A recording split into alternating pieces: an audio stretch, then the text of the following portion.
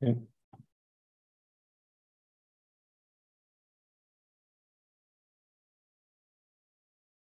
Oh, yeah, now live.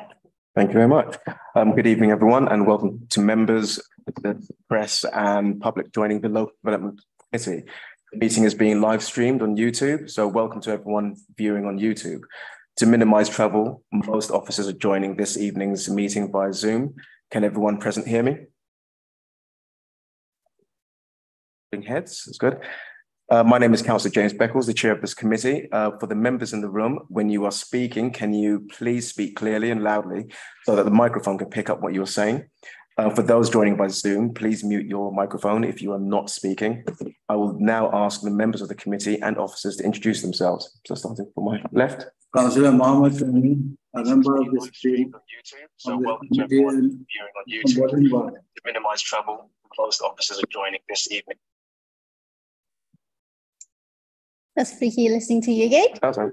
So there's two of me. Lovely. Remind everyone to mute their microphones, please.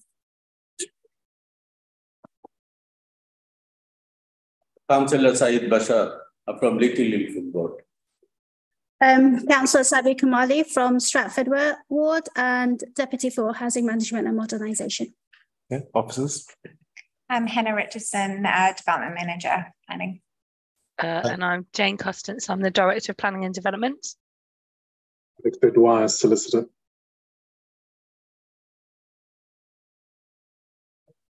Rest of the officers online. Chloe. Yeah, Chloe Toll, Planner, and Newham. Over to Sophie. Sophie Hocking, Principal Planner, Urban Newham. My name's Janique and I'm a Graduate Planner for Newham Council.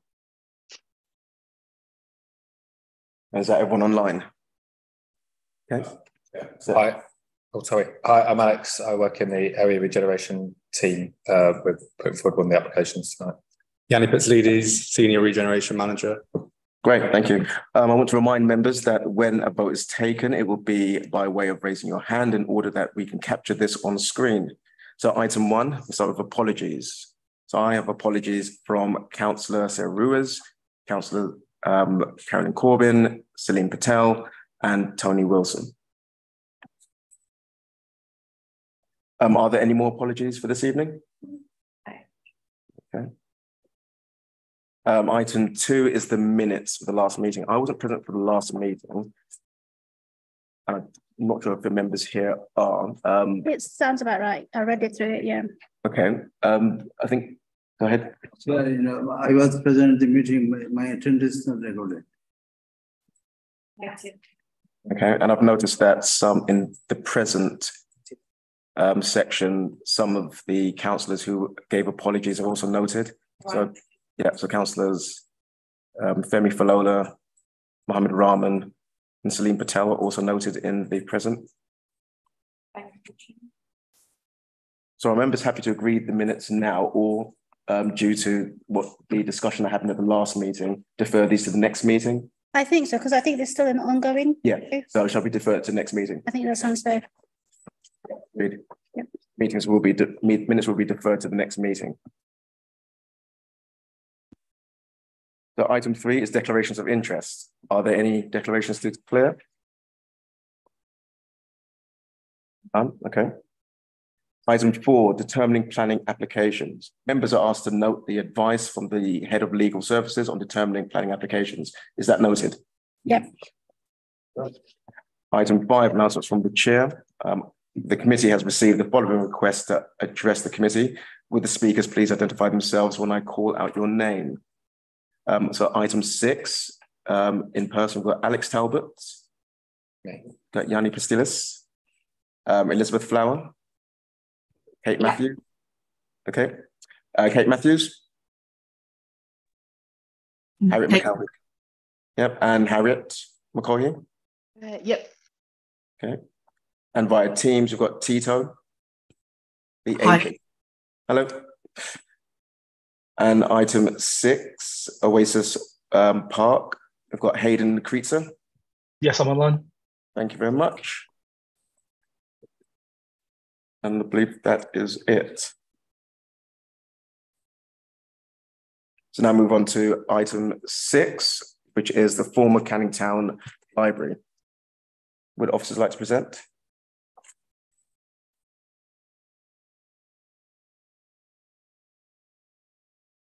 Could somebody enable sharing?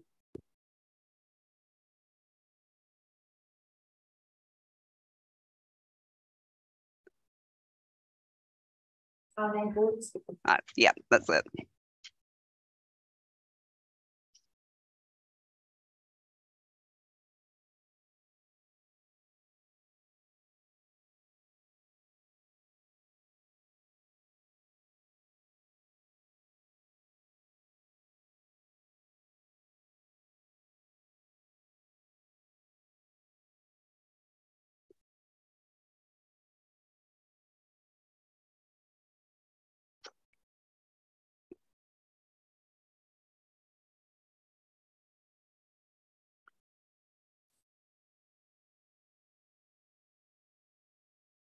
Okay, I think hopefully it's loaded for everybody now. So moving on to item number 6, the application site is the former Canning Town Library at 105A Barking Road, Canning Town. The application site is located on the northwest side of Barking Road, Canning Town, and comprises a Grade 2 listed building. The building is known locally as Canning Town Old Library, but the building's listing calls it the former Public Hall and Library. So in terms of the proposal, the application is for planning permission and listed building consent for the extension and alteration of the building, as detailed in the extensive description on screen. The application is made on behalf of the London Borough of Newham Regeneration Team, who have secured funding through the government's Levelling Up Fund to refurbish the building. Moving on to site photographs, this slide depicts the front facade of the building, as well as the entrance hall. The next slide is a photograph of the rear of the main reading room. These photographs were taken in 2022, and the condition of the building has deteriorated significantly since then, particularly due to water ingress within this room. The following plans outline some of the key works within the building. At basement level, the proposed layout has been amended to accommodate ancillary spaces. The main entrance will remain on the ground floor as the main public access to the building. The proposal will modernise the area whilst retaining the original features of this floor. The ground floor will accommodate the cafe, archive reading room, and digital media suite. Moving on to the first and second floors, it is proposed that the first floor will be leased in its entirety to a community-oriented operator, and this space will remain in F1 use. Access to the first floor will be enhanced through step-free access with the new lift. The remainder of the first floor will house a staff kitchen and staff room alongside WC facilities. The second floor will be refurbished and remodelled so that it can be used as a learning and outreach space, served by a new lift and stair with a small rooftop extension. This space will be used as a classroom. Moving on to the proposed rear elevation, as you can see, a full width rear extension will be constructed from aluminium, housing the new archive store. And in terms of the proposed front elevation, this will consist of fenestration alterations, including window replacement at ground floor to improve the thermal performance of the building. In terms of the principle of the development, the restoration of the F1 use is supported, as well as the refurbishment of the building itself. As the use is considered a community use under the local plan, the application has been determined in accordance with policy INF 8. The applicant has demonstrated that the scheme meets all parts of this policy, as detailed within the report. Overall, the principle of the proposed development is considered acceptable in this location. The principle of development is supported through all levels of planning policy.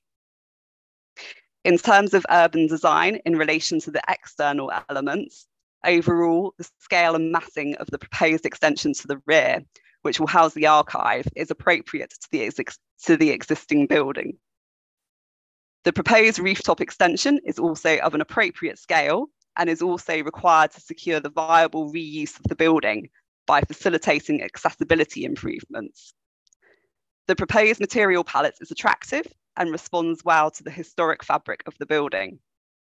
Additionally, a number of windows will be replaced to restore the historic design, improving the light quality of the ground floor, and also to improve the thermal performance of the building, as previously mentioned. The scheme is supported with regards to the external appearance. Turning to the internal features, given the building's Grade 2 listing and to secure a high quality of design, a number of conditions are recommended to be attached to the planning permission and listed building consent. These conditions have been requested by design and conservation officers, and planning officers concur with their necessity. These are all detailed within Appendix 8. The general ambition to retain and restore the original and historic detail is expressed within the internal alterations and is strongly supported. In terms of the heritage impact assessment, the National Planning Policy Framework sets out the process for determining applications affecting heritage assets at Section 16. Overall, particularly given the current condition of the building, the proposal is considered to enhance the listed building and will conserve it for future generations to enjoy. Where a level of harm has been identified, it is low level and the demonstrable public benefits derived from the scheme would outweigh any harm. Subject to the conditions referenced within paragraph 1.33, the proposal is therefore considered to be in accordance with Section 16 of the NPPF, which seeks to preserve and enhance heritage assets. Moving on to impacts to neighbouring amenity, these have been extensively assessed within the application submission. A daylight and sunlight assessment has been submitted, as well as a noise impact assessment, amongst other documents. Overall, whilst there may be some impacts upon neighbouring amenity during construction, these impacts can be reasonably mitigated through appropriate planning conditions outlined within Appendix 8. The proposed development would result in an improvement to residential amenity and general neighbourliness, as the building is currently vacant and needing 24-hour security, as well as being in poor condition. Turning to sustainable transport, the development is proposed to be car-free, except for the provision of one accessible parking bay. 5 long-stay cycle parking spaces are proposed, which is in accordance with the local London plan, as well as short-stay cycle spaces. Additionally, a travel plan has been submitted in support of the application. This sets out how active travel and public transport will be promoted to visitors to deter reliance on motor vehicle use. Moving on to delivering sustainable development, an air quality assessment has been submitted with the application, which demonstrates that the scheme will be air quality neutral. A BREEAM-free assessment has been submitted, which sets out that the building will achieve a BREEAM very good rating. And additionally, a preliminary ecological appraisal survey and bat emergence survey have been submitted in support of the application. The reports in relation to biodiversity, as previously mentioned, include ecological enhancements such as 2 to 3 bat boxes, wildlife-friendly planting, bat-friendly lighting, installation of 1 to 2 bird boxes, and insect nesting boxes. The proposal is supported in relation to sustainable development, subject to an appropriately worded condition relating to a detailed landscaping strategy. Finally, in terms of other considerations, these largely relate to waste management and archaeology.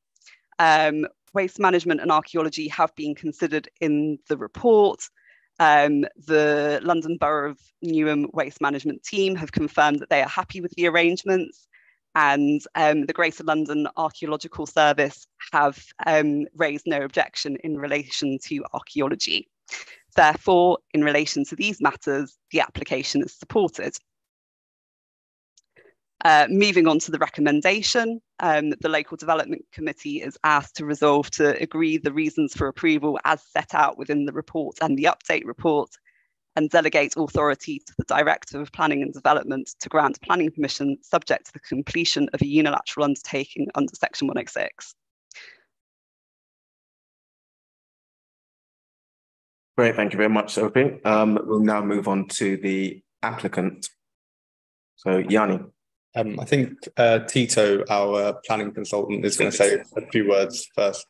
Okay, Tito, please come in. My name is Tito. I'm from First Land, the planning consultants for this project. The proposals represent an opportunity to regenerate and reinvent the use of this historic site. The scheme will deliver clear, tangible benefits by providing a dedicated heritage archive for Newham in a new extension, alongside additional space for displaying historic material and learning for all within the existing building. The scheme also includes an ancillary cafe, which will further benefit and add to the community function of the wider building. The scheme has been designed to ensure there's no undue adverse impact on the amenity of surrounding occupants or indeed adjacent users. In this respect, noise is mitigated, upgraded modern equipment proposed, visual mitigation provided.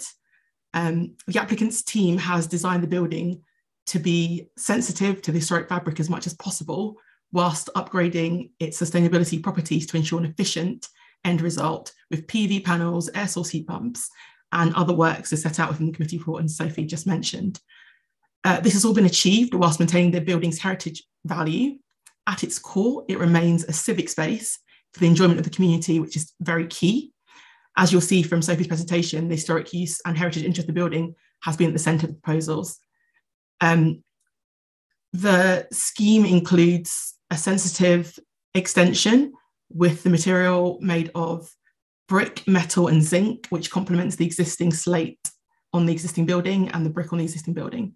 The other key benefits are the provision of a lift to ensure access to all levels of the building, which is currently not the case, bringing the long-standing vacant unit back into use, provision of a number of jobs and a refreshed rear yard, which will benefit the staff of the building and the adjacent community links. The proposals have been the result of extensive pre-application consultation and accord with planning policy at all levels and should be supported. I'm here and the architects are here to answer any questions, and I'll pass over to London Muniran, the applicant in the council at the moment. Great, thank you very much, Tito. So you'll now have heard in detail about how this project complies with the local development plan. However, we feel it's important for members of the committee and the public at home to understand in more concrete terms why this project is of huge importance for the residents and visitors to Newham. The works are being funded in a large part by central government levelling up funding, with this project being the largest by allocation project to the borough's £40 million successful LUF bid. It's a key project to catalyse the ambitions of the council's cultural strategy and will form a focal part of the Borough of Culture bid as a centre to celebrate Newham's rich history and emerging culture. The works, of course, will bring back a vitally important building in the heart of Canning Town, transforming it from an unloved and deteriorating shell that is attracting various forms of antisocial behaviour to a state-of-the-art heritage centre facility. The proposals seek to introduce a building which has an important socio-political history and bring it back into use as a civic space that the borough can be proud of and the likes of which the borough in recent years has not enjoyed. The completed building, if approved, will be transformed with a drastic upgrade in its thermal performance and for the first time will be accessible to those with physical disabilities. It will bring Newham's history and heritage to a much wider audience, revealing items of the borough's collections that have been hidden away in unsuitable conditions for decades. Digital interactivity is also at the heart of the plans of the building, and the new facilities themselves will enable the digitisation of Newham's collections and archives, preserving them in perpetuity and delivering on the ambitions of the council's Newham Park aspirations. It's hoped the building will attract thousands of visitors every year, regular users, those engaging with our collections for the first time, local school children, and those enjoying the planned leisure and events programmes that we'll aim to deliver from the building. The council will deliver the vast majority of these activities and programmes free at the point of use, allowing users the chance to benefit from an inspiring collection of local history in a way that won't preclude even our most hard-pressed families. The building will also stand as one of the borough's principal cultural institutions within the heart of one of our most rapidly changing neighbourhoods. With the myriad of cultural and creative events planned for this building, it will be central in both our ambitions to become Borough of Culture in 2025 and as a cultural focal point for decades afterwards.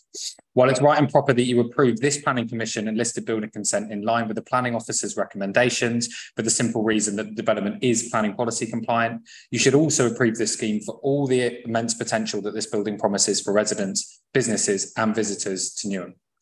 Whilst all around we see from Birmingham to Croydon authorities having to sell off their historic buildings and civic assets, we implore you tonight to allow this authority to proudly restore this magnificent building and allow it to serve the people of Newham for another 132 years. Thank you. Next, we'll take questions from members, and just so viewers at home and officers are aware, we've been joined by Councillors Rahman, Falola and Hussain.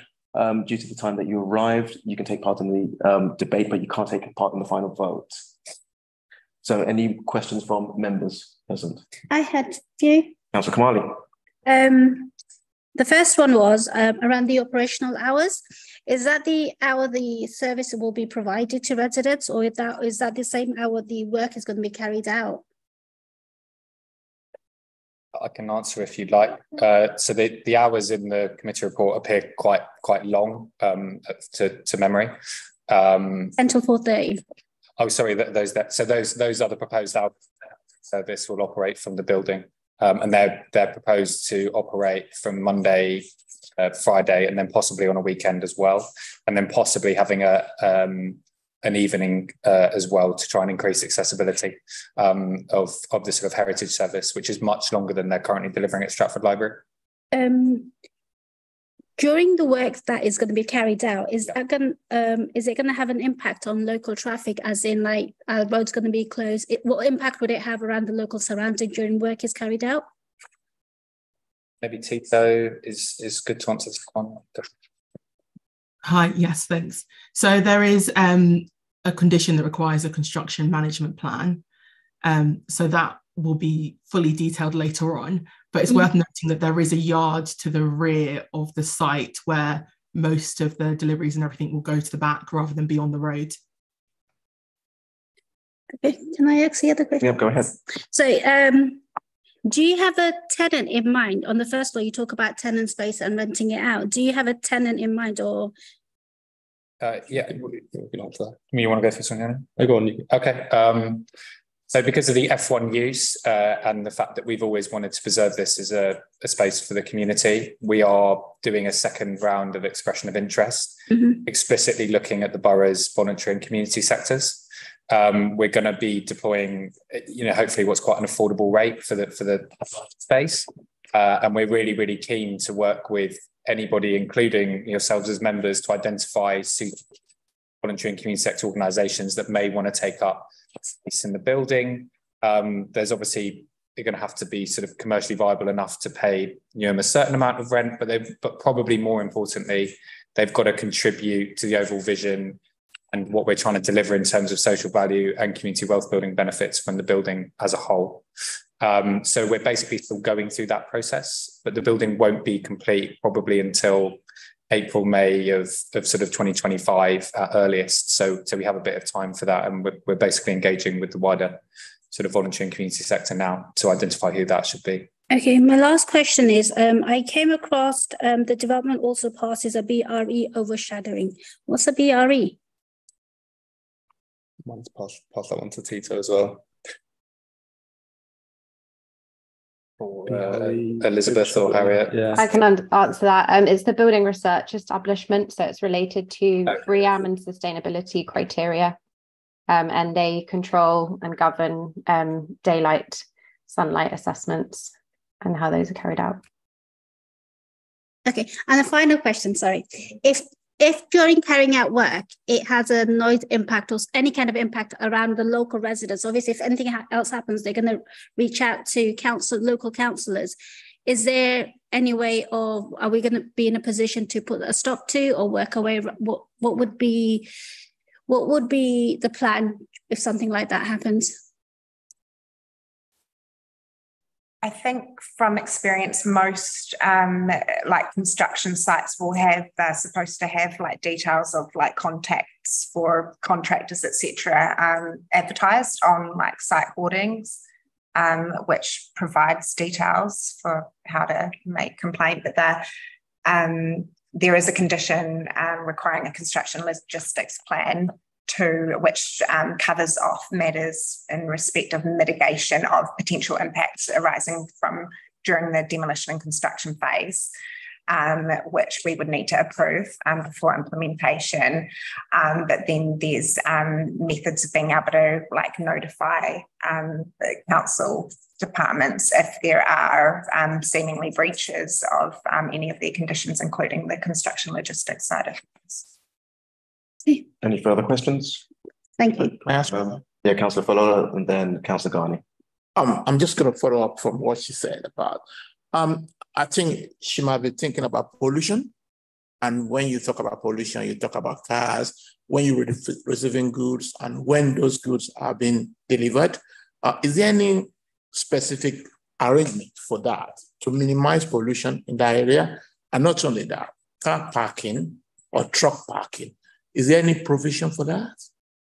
So that will all be have to be detailed through the construction logistics plan, which forms one of the recommended conditions. It's condition 3. I think that's in the list of recommended conditions, which covers off all the different elements pertaining to the construction logistics. So it includes matters to do with like trip generation, site access arrangements, where they're going to store certain goods, like the construction goods, temporary road closures if necessary. That all has to be like reviewed and like approved by the local planning authority with the council's highways department, and also the council's environmental health department, who have more specific regard to like the potential pollution aspects like dust mitigation, odour, like water runoff, etc. That's all covered under the construction logistics. Now, there's going to be an increase. I mean, an increase in car and vehicle flying that route, and during the process, is there any way? I mean, what I'm trying to figure out is that when are you going to be taking your delivery? It's going to be in the night, it's going to be in the evening, it's going to be in the morning? So that will all be considered as part of that construction logistics plan, and it's as part of the review, it's working out when is the most appropriate time for the likes of deliveries that are going to have least impact on the surrounding neighbouring properties, including like any existing like highways congestion, depending on what other kind of things are in the area that might contribute to congestion. And I think they do look at routes for like large vehicles in terms of routes to the site from the potential sources, which may or may not be in the borough, and trying to ensure that that's not going to cause, well, it's going to have as least impact as possible on the local highways network. Any further questions? Thank you. Councillor Ghani. Chair, old Canning Town Library. If you look at the library provisions, throughout the council, and in particular the use of library for the voluntary sector, community groups, and these holding seminars, holding meetings, etc. And there is a huge demand, and also people are very much put off about the lack of facilities and amenities, or and in particular the Black and minority ethnic groups. I mean, they have particular disadvantage accessing the council premises. So given the level of development or the proposed development, I would suppose this Travis is a historical Travis. People will be excited. Local community will be really excited that this at last long this facility will be made available for local organizations. I want to emphasize that unlike the normal planning development, there have to be special provisions so that the local community can access. And in a small community groups who are put off by the expensive cost of hiring premises. So is there any way the local development committee can put conditions on the development proposed use in future? Is there a way so we can put a conditional requirement that Councillor Ghani's request for affordable space for local community groups, especially those catering to Black minority ethnic communities, especially the makeup of the borough, to access it? Or is that already built into the application and the funding? I'm not too sure. I think you might need to cover off in terms of what the requirements are in terms of the funding, but just in terms of this planning application, if the application was actually, if they were required to get planning permission for the actual use, then that could potentially be something maybe that we could consider. But this application is more so requiring planning permission for more the operational, the physical development, the extensions and alterations to the building to facilitate the continued use as a community facility, rather than requiring planning permission for a new community facility. So we don't necessarily have control through the planning mechanisms. I bring in Jane, as I can see that she's indicating. Jane? Yeah, I'm just wondering whether we could bring the applicants in on this, because they must have had to do an equalities impact assessment as part of the development of the project.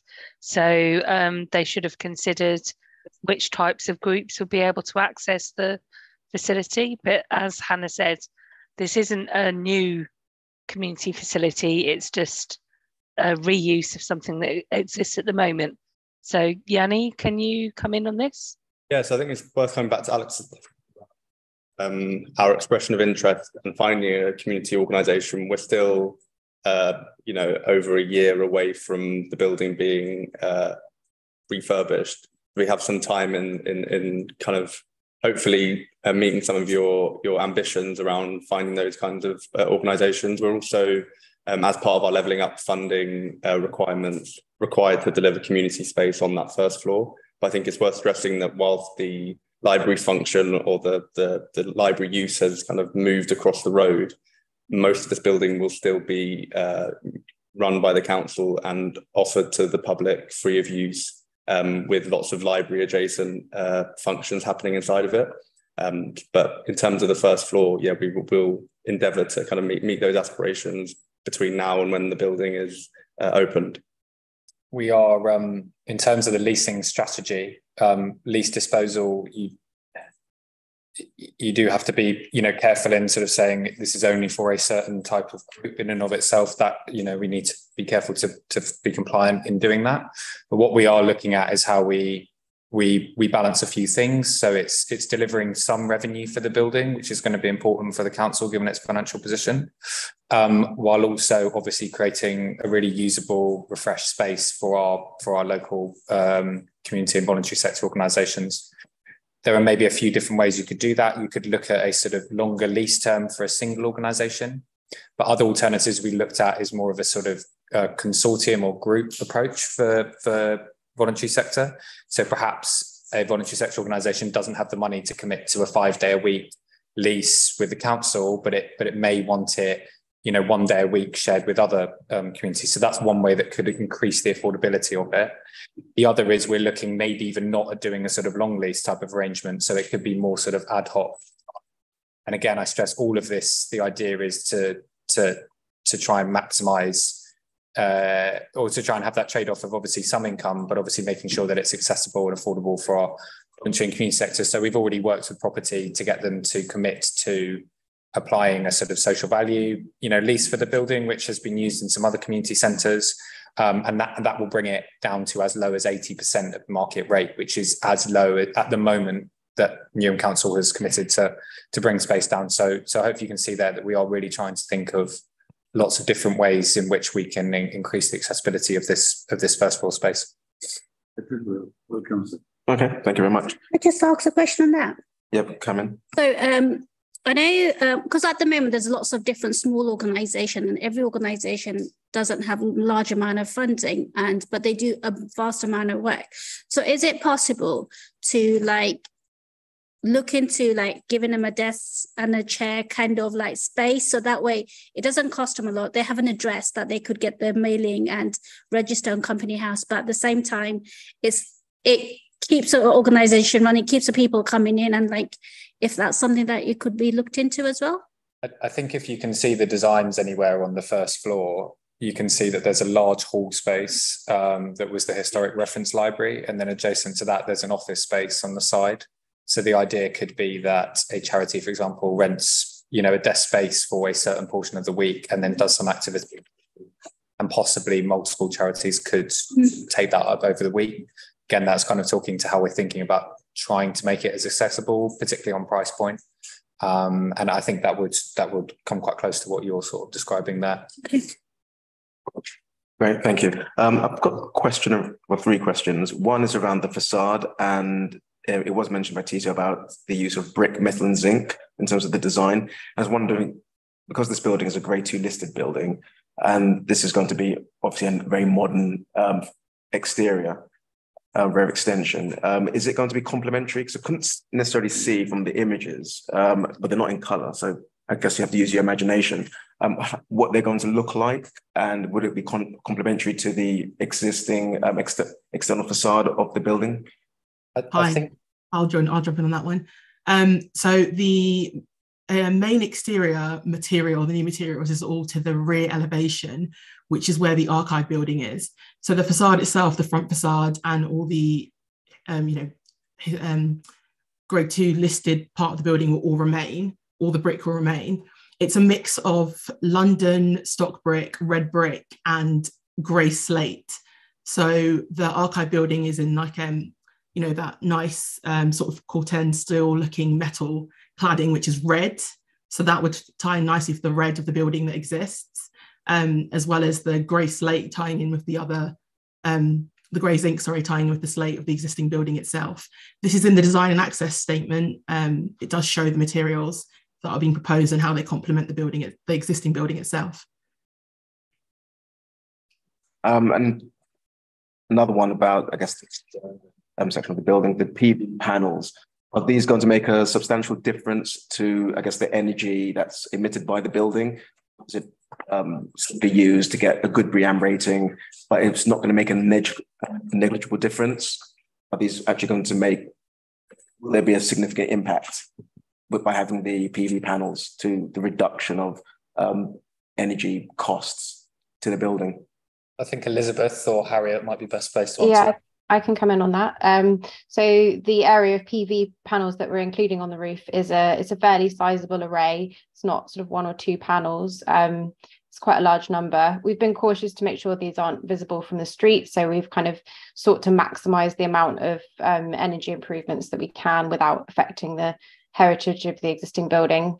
But also on the energy front, we're introducing a new air source heat pump system, which will decarbonise the heating system for the building, as well as other energy upgrades like improving the thermal performance of the windows, etc., either through replacement or secondary glazing. So in conjunction, all of these measures will be a significant upgrade in the energy performance of the building. If I may as well, so we've applied for many of the sustainability enhancements to this building to another central government fund called the Public Sector Decarbonisation Fund. And that's only been possible because of the extent to which we are reducing energy use in the building. I think on the calculations, it will be down by somewhere in the region of 340%. So it's it's really not just for aesthetics or to meet BREEAM. It really is going to, across the whole range of measures, including what Elizabeth talked about, but obviously lots of the fabric and really bring this building in line with our net zero ambitions as a council. And that's a testament to the fact that we've applied for that fund for.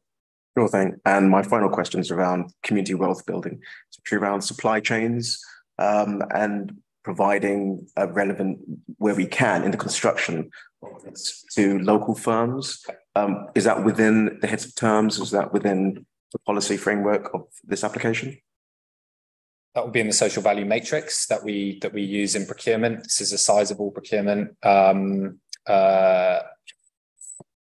We will judge social value up to 10% of the quality score. So if you put those things together, you know, there's a real emphasis on what can be achieved by the contractor. And local supply chain, particularly in a borough like Newham, which has quite an extensive construction sector and construction supply sector, feels very right to take advantage of in this procurement exercise. And that will all be happening hopefully between now and March 24. Okay.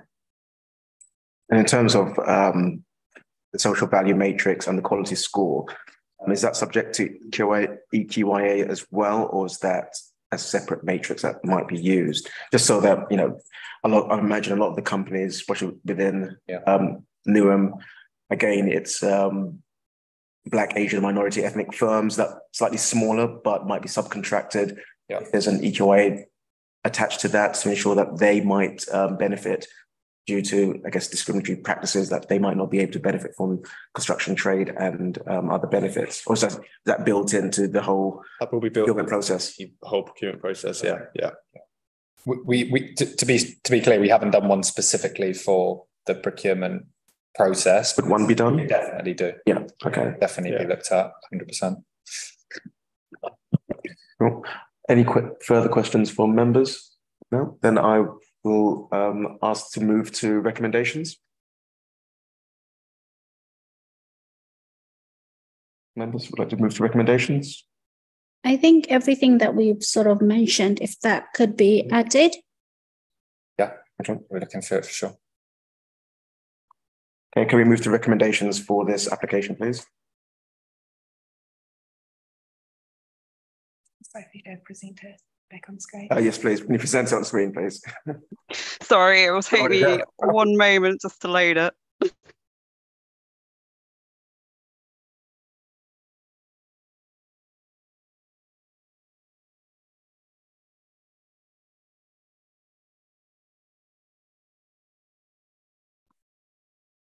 Okay, so the Local Development Committee is asked to resolve 2 items. I won't read it out, but hopefully members can see on the screen.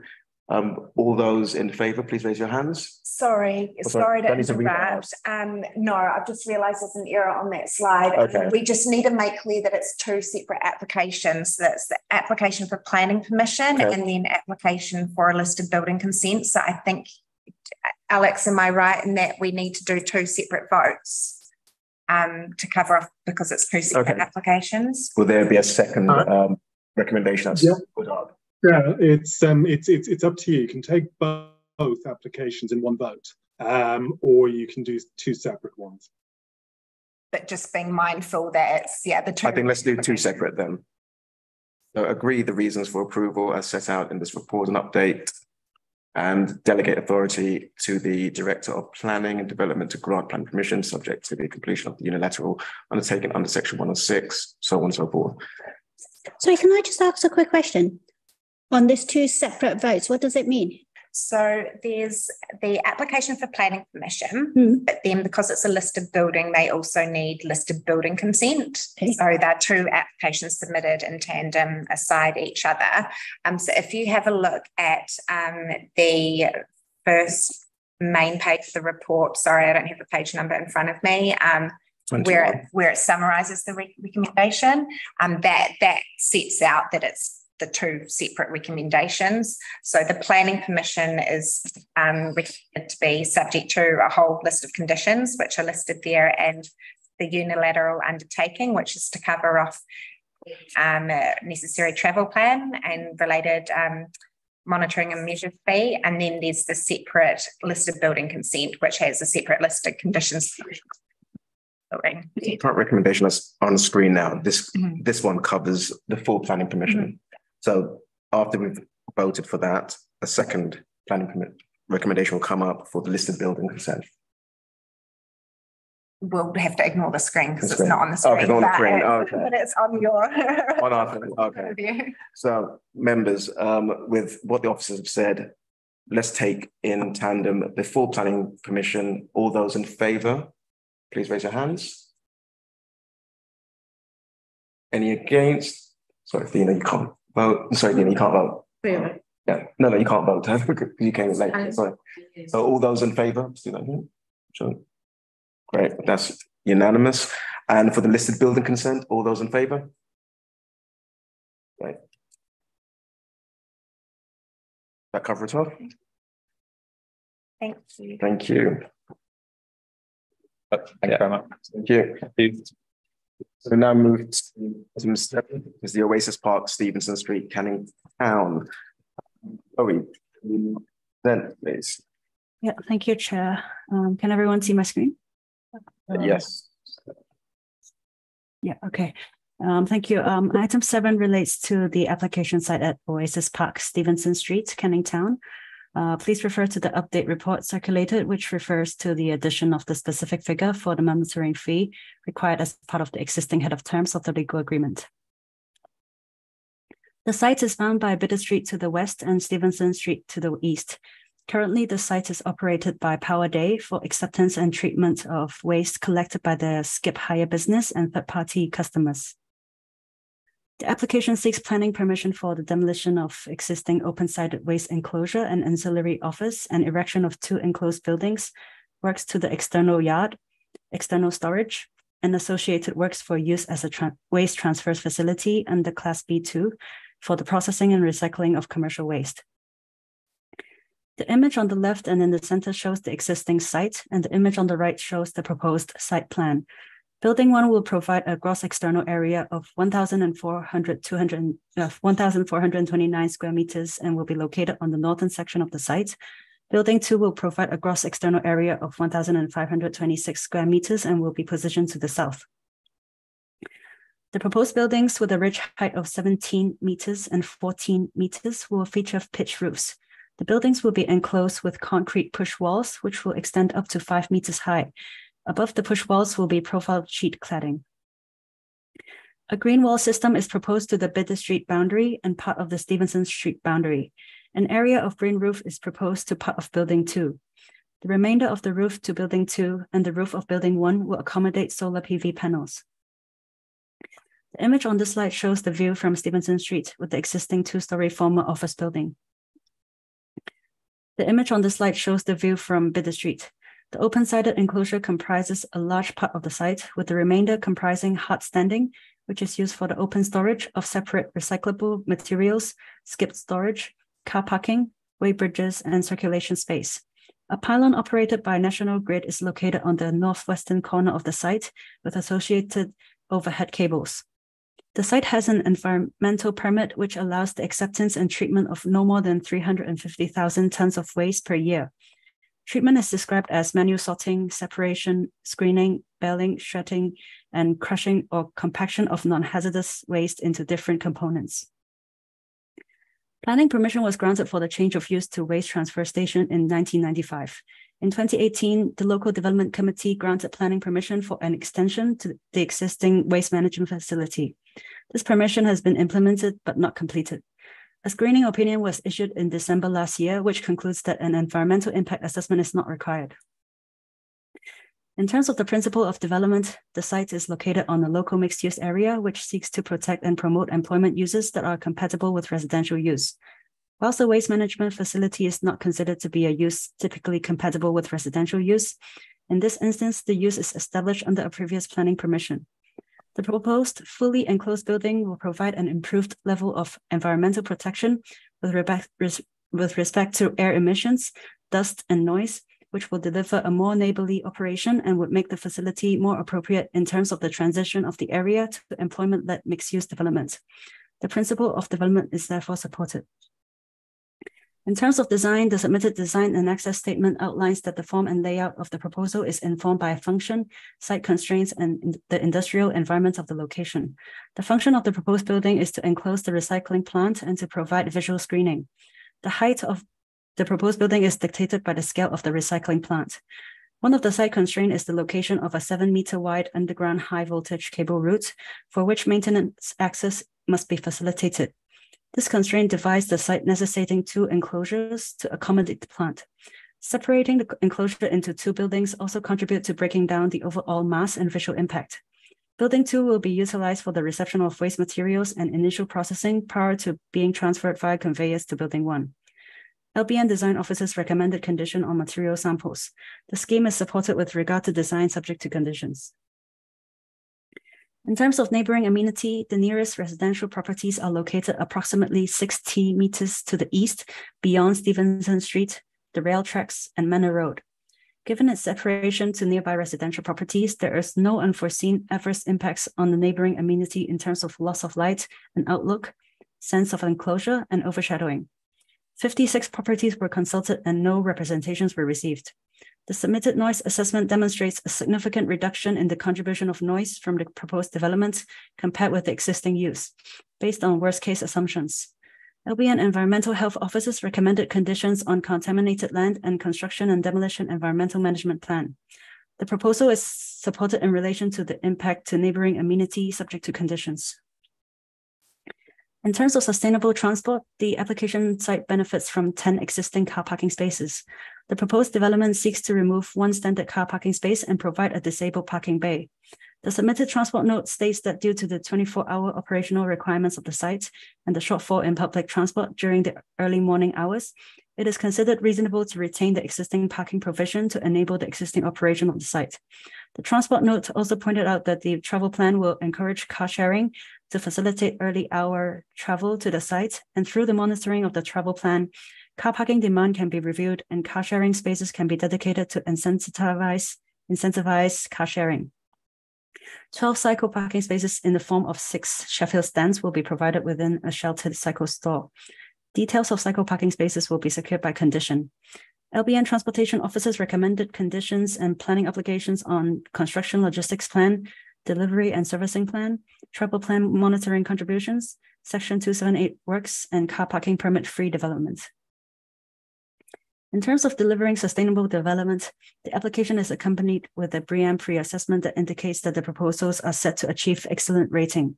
The submitted energy report shows a regulated energy demand of 14 kilowatt-hour per square meters and a PV generation of 67 kilowatt-hour per square meter, achieved via a 1,500 square meter array. The cumulative on-site savings exceed policy requirements and are welcomed. A condition is recommended for an energy statement to be submitted prior to occupation to confirm that the proposed measures have been installed and the development remains zero carbon. Notwithstanding the above, the relevant building works associated with this proposal will be required to undergo full assessment against building regulations, within which energy efficiency will need to be addressed. LBN Local Lead Flood Authority reviewed the submitted documents and raised no objections, subject to a condition to secure further details of the drainage strategy. The proposal is supported in relation to energy, sustainability, and flood risk management subject to conditions. Other considerations include archaeology and employment. The Greater London Archaeology Advisory Service reviewed the proposed development and confirmed that they have no comments. The application is accompanied with an employment strategy. The number of jobs will be increased from 18 to 34. The Council's Economic Regeneration team reviewed the submitted document and calculated an employment skills contribution. Subject to the applicant entering into the legal agreement, the proposal is considered to meet the relevant policy criteria in relation to maximizing local job opportunities and economic benefits of the development. Officers are therefore in a position to support the scheme. The Local Development Committee is asked to note the committee update and resolve to agree the reasons for approval as set out in the officer report and delegate authority to the Director of Planning and Development to grant planning permission subject to the completion of a legal agreement under Section 106 of the Town and Country Planning Act, based on the heads of terms identified at Appendix 9 of the report and the conditions listed in Appendix 8. Thank you. Chloe. Hayden, from the applicant agent, can you present, please? Yes. Hello, I'm Hayden Kreitzer. I'm the planning officer from Quads, representing Powerday. Just to echo what Chloe said there, really, is the site's been operating as a waste transfer station since 1995. It currently consists of a 2-story former office building on the east of the site and an open-sided waste enclosure to the south, with an office building to the west. The proposals comprise the demolition of the open-sided waste enclosure within the ancillary office and the erection of two enclosed buildings linked by the enclosed conveyor used to process recycling and commercial waste. It's considered that the designs will improve the area in respect with air emissions, dust and noise, and it will deliver a more neighbourly operation, which will make it more acceptable in terms of the, as Chloe said, in terms of the transition to the employment-led mixed-use area. In the sustainability credentials of this scheme, we've got above the policy. We propose the PV panels on the buildings, the roofs of the new buildings, which allowed the processes inside to operate at net zero carbon. We've accepted a condition for the energy statement to prove this once the site's up and running. The designs of the building have been operation-led, but we've worked with the urban design officers at Newham to ensure that the massing and the design of the site is appropriate with its setting and will have no adverse impacts visually. Actually, there's a slight increase in vehicle movements resulting from the increased capacity. However, our submitted transport statement and TfL have demonstrated that there's unlikely to be any significant impacts onto the road network arise from this proposal. We believe, subject to the conditions proposed, we won't have any impacts on the surrounding area. Our proposals will improve the current situation. And that's it from me. Great, thank you very much. Just have a question around the jobs. So there's an increase, a net increase of from 18 to 34. What sort of jobs will they be around the site? So there will be, mainly it would be to do with the waste processing operations on the site. There will be, I believe, some involved with the on-site ancillary office as well, but the majority of the increases will be to do with the additional waste processing. Right. And the energy statement, is there a time frame in that for you to be energy efficient, or is it, did you say net zero or? Yes, so we will be in line with the GLA guidelines, we'll be net zero. So you have a timeline attached to that? We'll have to submit the energy statement. I believe, Chloe, correct me if I'm wrong, it's prior to occupation. Yes, that's correct. There's a prior to occupation condition. I believe it's just trying to look for the number. It's condition 15. So they'll have to verify that they've carried out the works according to the approved energy statement that they've provided for this application. Okay. And in terms of the waste that was processed, did you say it was commercial waste? So it's a mix of construction, demolition and commercial waste. And what kind of, nothing, obviously nothing toxic or? No, there's no hazardous waste on site. So it's mainly material for recycling. So it's timber, metal and hardcore. Okay. Any other members' questions? I had one, just one follow-up.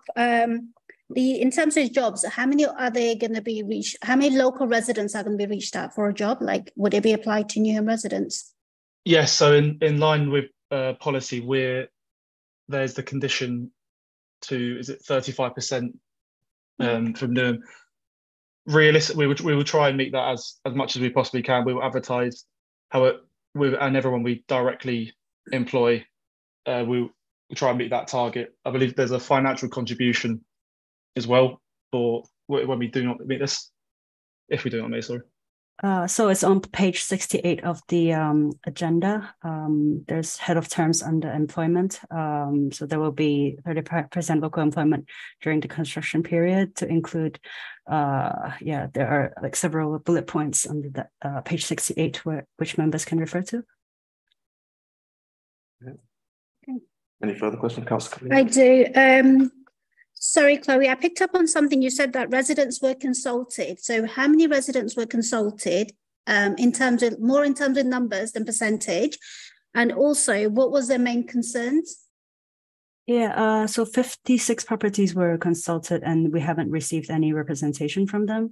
And again, because it's separated by a railway to the and the Stevenson Street. So yeah, like we haven't received any neighboring objections, or like we don't think that it's going to directly impact on the neighboring properties.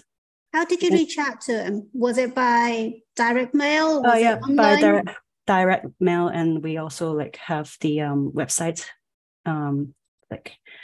So the 56 properties were contacted by direct mail, and members can also fill the application. There has been site notices displayed outside the site, and there has been 21 days for them to comment on it. Okay, and again, I wanted to know, would that affect the local traffic in terms of disruption? Because obviously those are the later on that you pick up, because there has been places where the work has been carried out, but later on realized because of lorries and that needs more space in terms of turning in, you have to take away certain parking space. So has there been an area impact assessment done on in terms of how it will impact local residents around noise, disruption in terms of traffic, and yeah.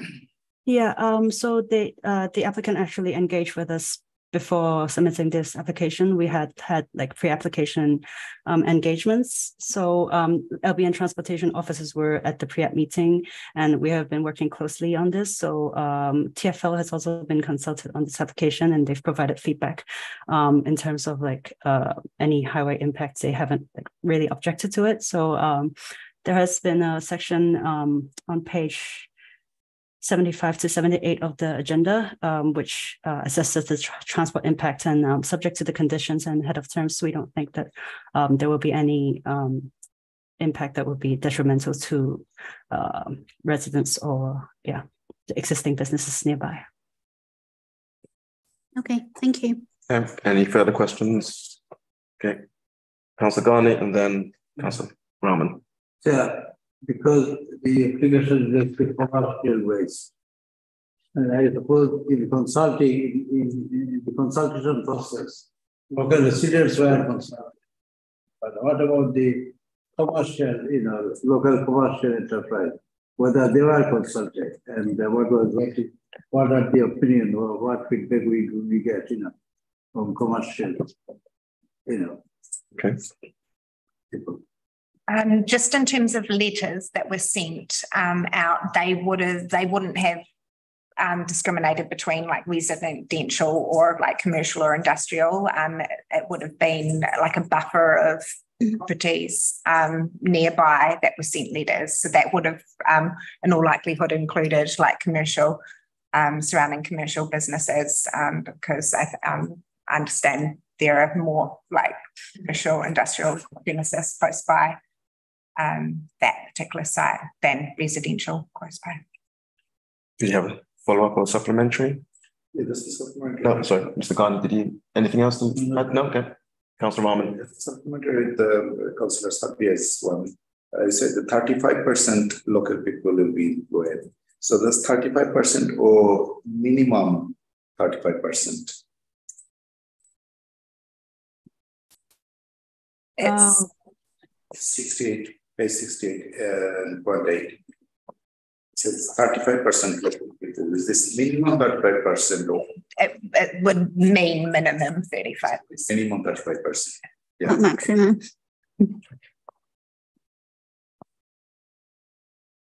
Any further members have any questions? No? Okay.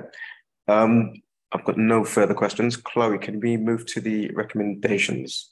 Yeah. Thank you very much. So all members, please see the recommendations on screen. I won't read it out, but I'm sure we can all read those. So we'll move to recommendations. In favour, please show of hands.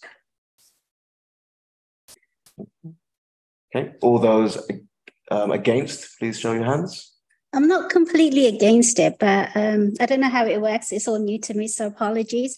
I just want to get some feedback by at least some resident from the 56, because it doesn't sit right that nobody got back. So I don't know if that's abstaining or how that works, or is that doable? You can abstain. So no members against. So any members abstaining? You abstaining? Hands? No. Either indicate. I'm abstaining anyway. Abstaining. Okay, thank you. So that is carried. The majority of votes to approve.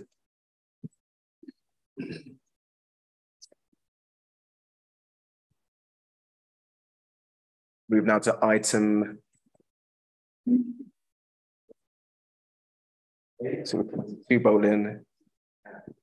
Janique, do you want to present, please?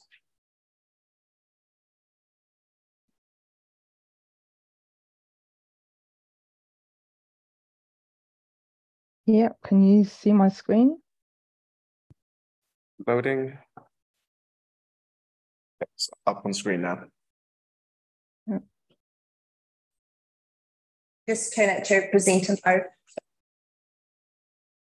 Yeah, I'm just trying to switch it over now.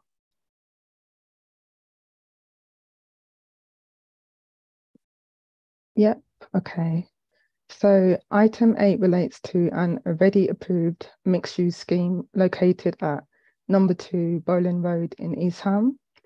Along with the committee report, please also refer to the update report circulated, which refers to the addition of the £500 monitoring fee required as part of the existing heads of terms of the legal agreement.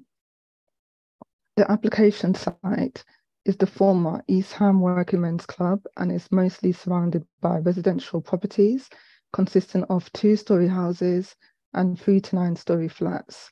There are several commercial units and other local amenities nearby. Upton Park Station is an estimated 11-minute walk from the site. This application is for an amendment to an already approved planning permission referenced 18/03321/FUL. The proposal seeks consent to amend the current affordable housing tenure by changing all 4 consented shared ownership units to 4 proposed social rent units. The proposal is being secured through a deed of variation to the Section 106 agreement attached to the original planning permission. This slide shows photos of the site from the west and southwest elevation. This slide shows a photo of the site from the southeast elevation. This slide shows 2 images of the already approved proposal design. Given that the overall scheme was fully assessed and has been approved, the only change on this occasion is the makeup of the affordable housing tenure, which is proposed to be amended for this application. All other matters are acceptable as per the original approval. Therefore, the only key considerations to consider are the principle of the development and the affordable housing tenure. All other considerations, such as the urban design and placemaking, impacts to neighbouring amenity, delivering sustainable development, sustainable transport, employment, and the habitation regulation assessment will remain unaffected by the proposal. This site already has planning permission for a mixed-use scheme consisting of 42 residential units, which contain private and affordable housing and the redevelopment of the Eastham Working Men's Club. The principle of the development was established under the original application 18/03321/FUL. This proposal only relates to the change in affordable housing tenure and nothing else. The already approved mixed-use scheme was granted for 24% affordable housing and 66% private housing, which includes 6 social rent units, 4 shared ownership units, and 32 private units. The approved affordable housing tenure is split into 75% social rent and 25% shared ownership. The proposal will seek to switch all 4 shared ownership units to 4 social rent units. As the shared ownership units are being removed, the additional social rent units will consist of 2 extra 1-bedroom spaces and 2 extra 2-bedroom spaces. The overall housing tenure will remain unchanged at 24% affordable housing and 66% private housing, with a revised affordable housing tenure of 4 social rent units and 32 private units. So no other amendments are being made apart from changes to the already approved affordable housing tenure. The private housing tenure will remain the same. This slide shows the already approved affordable housing tenure on the left and the proposed affordable housing tenure on the right. The 4 consented shared ownership units on the right will be removed, which means there will be no more shared ownership units. Also, as a result of the shared ownership units being removed, the social rent units will increase from 6 units to 10 units altogether. The addition of more social rent units will help with serving the needs of Newham residents to provide affordable housing, secure social tenancies, a quality standard of living, and 100% social rent housing. The proposal is supported with regard to the affordable housing tenure and subject to the completion of a deed of variation to the current Section 106 agreement dated the 17th of February 2020. Here are the visual floor plan images of the already approved affordable housing units, which are all located on the left side of the floor plans and spread out across 3 levels. This is another visual floor plan image of the already approved affordable housing units on the left. As already discussed, these are the other considerations which have been previously assessed and will not be affected by the proposal. Please note, all prior planning conditions and Section 106 agreements in relation to the already approved mixed-use scheme would still apply. With respect to the above matters, the proposal is supported. The Local Development Committee is asked to 1. Agree the reasons for approval as set out in the committee report, the updated report, and 2. Delegate authority to the Director of Planning and Development to grant planning permission subject to the completion of a legal agreement under Section 106 of the Town and Country Planning Act 1990 as amended, based on the heads of terms identified at Appendix 10 of the committee report and conditions listed in Appendix 9 of the committee report. Thank you. I've got affordable housing and I guess the percentage, why it's so low. I can imagine the applicant will probably say it's due to the viability, but surely our policies are quite clear about the number of affordable homes that we expect in terms of percentages. So what came out from conversations with officers and applicants during that whole negotiation when they submitted the application or in that pre-application stage? Yep, so in terms of changing the tenure split, the benefit in that is that overall it becomes 100% social housing, so social rent units. So instead of that split, that was shared ownership units and social rent. So altogether, it would be 100% social rent. And in terms of the viability assessment, I did remember from the original report that was also assessed. And once that was assessed, I believe that was what the agreement was, what viability that they could afford to do. Okay. Do the other members have any questions? Councillor Ghani? Yeah, previously, if the viability report was in favor of 4 or 5 shared ownership units, how now after 2 years, this? My question is whether the same viability criteria in consideration are still valid or not.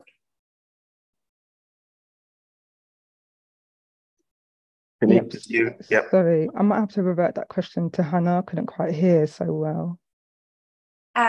Just querying why, so the proposal was deemed acceptable under the original application, being at that mixed tenure split of shared ownership and social, then how is it now more viable or viable to be able to change over to wholly social rent? Was the variation proposal subject to further viability assessment? No, it wasn't subject to further viability assessment.